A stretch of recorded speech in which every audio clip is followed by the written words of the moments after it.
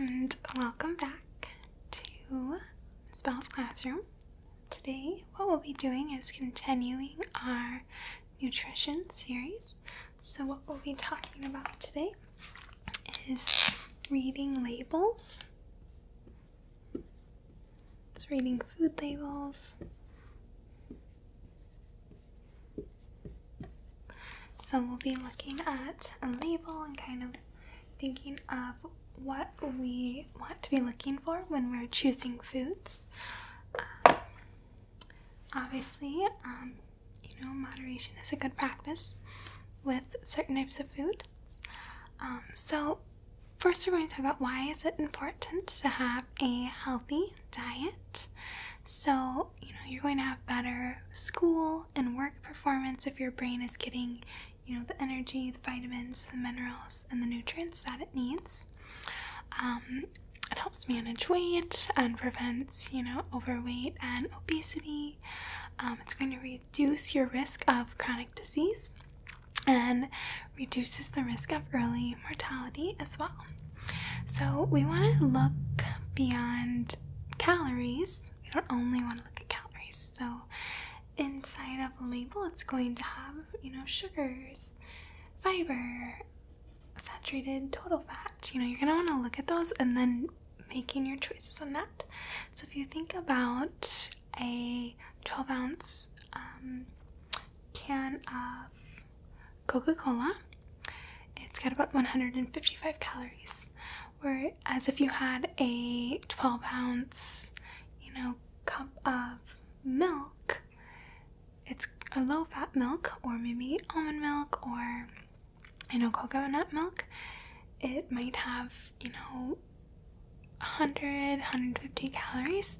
So it's not very different, but when you're thinking about making those choices, the calories are the same, but the nutrients and carbs, fat, and protein are all going to be very different. So you're going to want to look at which one has a better food label. So if you were to choose, a 12-ounce low-fat milk has 154 calories. 12-ounce cup of Coca-Cola has 155. But if you look at the labels, they're going to be very, very different in terms of that. So also thinking about a 12-ounce cup of orange juice has 164 calories. Whereas orange soda has about 179 calories per can. So again, they're not very different, but which one do you think is healthier? Orange juice or the orange soda? Yeah, probably the orange juice. You're going to get more of these nutrients, vitamin C, and with the soda, you're going to have more added sugars. So you want to limit that. So let's think about 1 ounce of pretzels or 1 ounce of chips. Which one do you think has fewer calories? Yeah, the pretzels, they have about 108, whereas an ounce of chips has about 152. So it's really not that much different, but you're also going to want to look at, your fat, carbs, protein, and vitamins as well. So let's think about French fries and a cup of noodles. So about one serving, let's say about 15 French fries and a cup of noodles. Which one do you think has fewer calories? Yeah, so the noodles have about 200 and about 15 French fries has about 250 calories. So calories do differ depending on what you are eating, obviously. So when we look at nutrition labels, you're going to use food labels to help you make better food choices. So you're going to check for the calories, which is going to say right here.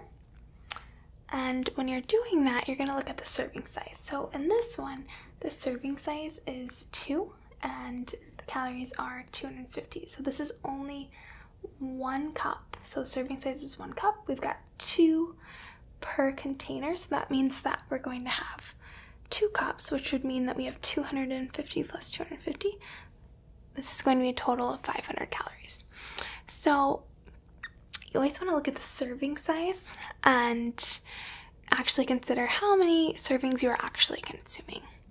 So you're going to want to choose foods with, not always, lower calories, lower saturated fat, lower trans fat. Try to limit your sodium. So you're also going to check for added sugars using the ingredients list. So here it tells us sugar is 5 grams. It tells us the total fat, and then a lot of times under total fat there will be a breakdown. So saturated fat, unsaturated, mono, poly. You want to limit your trans and saturated fat. I always considered the mono and poly fats to be okay and healthy, but you still want to make sure that you're balancing your energy. So when you're looking at this, when you're looking at the serving size, it's 2. 1 serving calories is 250. So how many calories would you consume if you ate the whole package? Yeah, so you're going to consume 500. So let's take a look also at the grams of fat. So here we have a total for 1 serving, 12 grams of fat. How many calories would you consume if you had eaten the whole container? Good, 24. So here we've got total fat, cholesterol, sodium. These are things you're going to want to watch out for, and just make sure that you know you're not going over your percent daily value. Percent daily value is based on a 2,000 calorie diet. So not everyone is on a 2,000 calorie diet, so this is obviously going to vary. These are just kind of references to look at. And then here we have our carbohydrates. It's going to tell you fiber and sugar. Those are both carbs. And then protein, it's going to tell you. And then down here, it's going to tell you vitamins. So you want to always look here. You want to make sure you're getting enough of these. And then it will tell you the percent of your daily value as well. And then there's a little footnote down here. So again, it's based on a 2,000 calorie diet. Your daily value may be higher or lower depending on your needs. And then it's going to kind of break down how much you would need each day. Just a guide. Every person's different. And just knowing that 5% or less of the daily value is considered low, 20% or more is considered high. So if we looked at the saturated fat here, it's got 3 grams. It's saying it's 15%. So that would be, it's not low or high, kind of average. But if we see 4% of vitamin A, that would be considered low. 20% calcium, we can consider that high. Okay, any questions? Okay, so portion versus a serving is what we're going to talk about next. So a portion is the amount of food item you eat at one time. So it's the amount served in a restaurant, amount offered in packaged foods, amount you choose to put on your plate. So that's a portion. A serving is a unit of measure listed on a food product's nutrition facts panel. So it's going to tell you the amount of calories and other nutrients in that particular serving of food. So it might say like cup or ounce. In this label, it says 1 cup. Sometimes it might say, 10 ounces or 1 ounce. And then it's going to tell you how many servings of that is in the container. So again, the percent daily value shows how a food fits into a daily diet. It's based on a 2,000 calorie diet. And again, 5% is low, 20 or more percent is high. So highs and lows, you're going to want to make sure that you're getting enough of these. So your dietary fiber, you're going to want to make sure you're getting enough fiber. Your vitamins, vitamin A, vitamin C, calcium, iron, you want to make sure that you're getting enough of those every day. And then you're going to want to kind of limit, watch your intake of saturated and trans fats. Also, just kind of watching cholesterol and sodium. Every person is different. Every person has different opinions on that. So, do what works for you.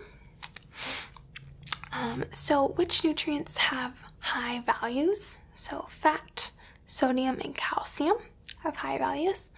The nutrients that have a low value here are all of the vitamins here, 4%, 2%, 2%, and 4%. So calcium has a high value though, it's 20%. The fat has more of a high value because it's 18%. And sodium has a high percent because it's 20%. And then the next thing that we're going to look at, it's not on here, but the ingredients list. So ingredients are listed in order from most to least. So when you're looking at a label, you're going to want to try to avoid added sugars.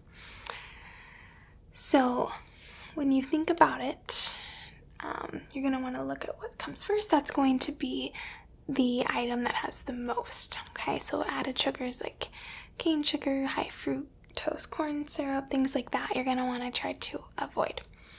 But what we're going to do now is I'm going to show you two different food items, and they're kind of similar. And we're going to look at their labels here. Just move this over.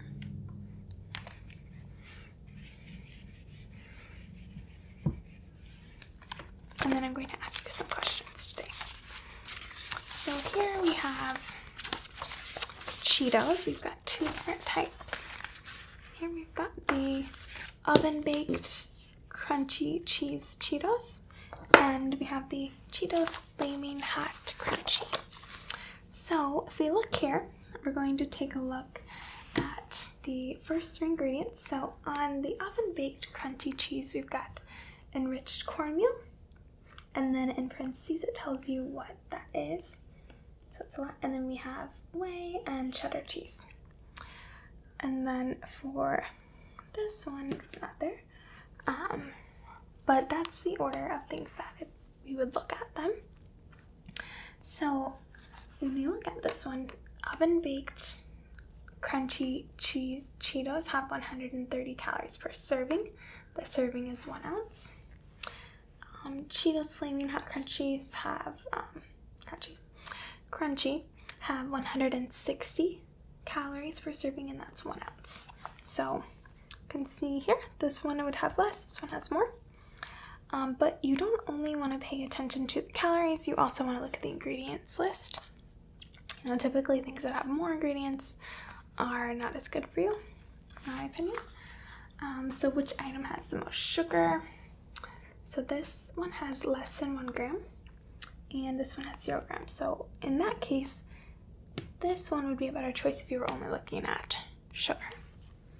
Which one has the most protein? So 2 grams, 1 gram, these have more. Which one has more fat? So 5 grams, it's got some saturated fat, no trans fat. This one has 11 grams, it has some saturated fat and no trans fat. So this one has a little bit more. Which one has more vitamins and minerals? So this one really doesn't have a lot, but this one you see how they added more. They've got niacin, riboflavin, phosphorus, magnesium. So this one has more. This one might be the better choice. If we could see the ingredients list, we could really decide. But I would say, in my opinion, I would go with this choice, not being able to see the ingredients list there. It has more protein, it has more vitamins, has less saturated fat. Let's see, the salt intake, sodium is 10%, sodium 10%, so they're about the same. Alright, so let's take a look at another one here. So we're going to look at Pop-Tarts and organic frosted toaster pastries cherry pomegranate. And a lot of people think organic is better, so let's take a look here. So we've got the ingredients list on both of these. So this one is wheat flour, and then this one is enriched flour. Just from my knowledge, I've always heard that just getting pure wheat flour is always going to be better than enriched, because I believe with enriched wheat flour they take the grain out and dye it or something like that. I don't remember exactly, but I've always heard that just getting plain wheat flour is better because this is just more processed. So our ingredients: enriched flour, corn syrup, which is sugar, and sugar. Dextrose is sugar. High fructose corn syrup is sugar. Soybean and palm oil. So this ingredients list does not look very good starting. So wheat flour, cane sugar, palm oil. So they're kind of similar. I think this one looks a little bit better, but still flour, sugar, same ingredients. So if we look calories, the serving size, in order to compare calories, we've got to look one pastry. So one pastry, there's 8 servings per container. Same thing, one pastry, 6 servings per container. So one strawberry Pop-Tart is 190. One of these toaster pastries is 200. So pretty similar, 10 calories difference. If we look at the fat, we've got 4 grams, and here we have 4.5. Then we have 1.5 saturated, 2 grams of saturated. We both don't have any trans fat. This one has polyunsaturated and monounsaturated, which I think is fine. Sodium, 8%, 6%. Carbs, 37, 38. Sugar, 17, 20. Protein, about the same. So, vitamins. So I think this one is a little bit more fortified because it does say that it's enriched, so I think that's where they add all these extra vitamins. But just based on this, I think they're pretty similar. If you're looking for better ingredients list, I would go with this one if you don't want that enriched flour. But just because it's lower calorie doesn't mean that it's better. Here.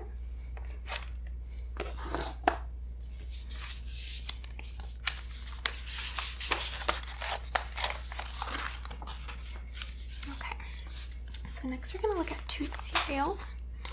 We're going to look at Cookie Crisp and Honey Nut Cheerios. So I know Honey Nut Cheerios has, kind of a good reputation of being healthy. They have here can help lower cholesterol and reduce heart disease. So let's take a look at the ingredients and compare it to Cookie Crisp. So here, whole grain oats, whole grain corn. After that, sugar, cornstarch, cornmeal, canola oil, honey, brown sugar syrup. So it's about the same. I know that most cereals do fortify all of their vitamins, and I think that was due to making sure that women get, what's the vitamin? Folic acid. So they want to make sure that women are getting that because that's important if you get pregnant for development of a baby and the spine. So I think that's why they started adding that cereal. So you'll see on a lot of cereals there are a lot of fortified vitamins. But the ingredients, just corn and oats. So if you think oats are better than whole grain corn, I wouldn't say it's that much better. Then Cookie Crisp. So this is 3/4 of a cup, and this is 3/4 of a cup. Calories, 100, 110. So Honey Nut Cheerios is a little bit more.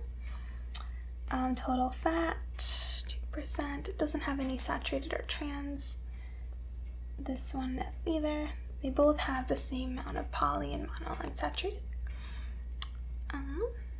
Carbs, added sugars, 9. Protein. This one has a little bit more protein, but you can see here they have a lot of vitamins added to those. I would say that these are pretty similar choices. I don't think it's going to make much of a difference whether you choose one of those. One of them has a little bit more calories. One of them has, they're similar in vitamins and fats, proteins, and carbs. So I think these are pretty similar choices. So we have one more we're going to look at today. So I've got these nut bars. So here we have the Kind bar and the Cliff bar, chocolate chip. So we look here is the nutrition facts.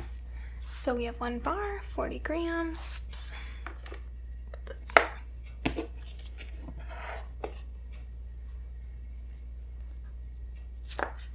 Okay. So same thing, one bar of this one is 68 grams. So calories, this is 200, 250. So I always like to look at the ingredients first. This almonds, peanuts, root fiber, honey. That looks pretty good. I like to look at like the first 5. And I also think that the longer the ingredient list, the more likely it's not as good for you.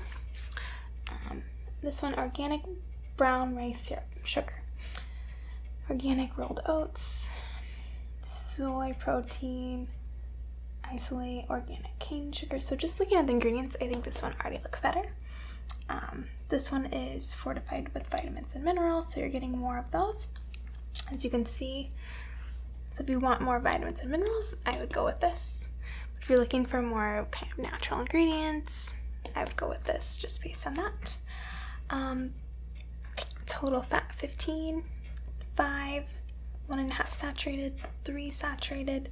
This one has some polyunsaturated and monounsaturated, probably from almonds and peanuts. Carbs, added sugar 5, 21, protein 9, 6. So I would personally say this one is a better choice, but if you're looking for vitamins and minerals, this one has a lot more, whereas this one has the basic 4 that they list. So I would say that it just kind of depends on your needs.